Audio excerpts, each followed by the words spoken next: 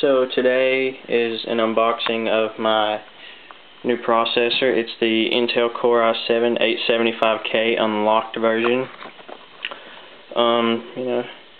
Here's all the stats if the camera will focus, which if it doesn't, if you have any questions you can ask.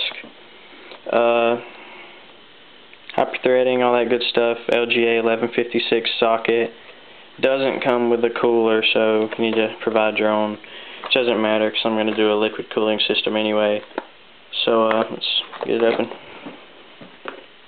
I already broke the seal just to make it easier since I'm holding the camera because I don't have a tripod because I'm poor. Okay, so let's see. First off, we have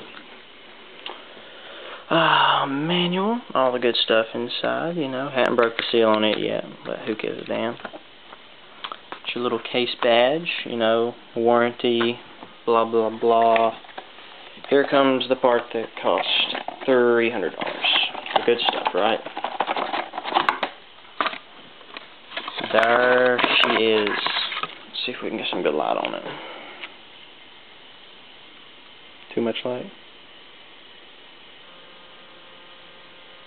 If you can't read that, it says Intel i7-875K 2.93 gigahertz. But from what I've been hearing about it, it has so much more potential. It can go up to 4 gigahertz on air alone. So that is my new processor. Eventually I'm going to have vids up on all of my components and eventually the final rig whenever it's done. So just stay tuned and comment, rate, subscribe, whatever. Thanks.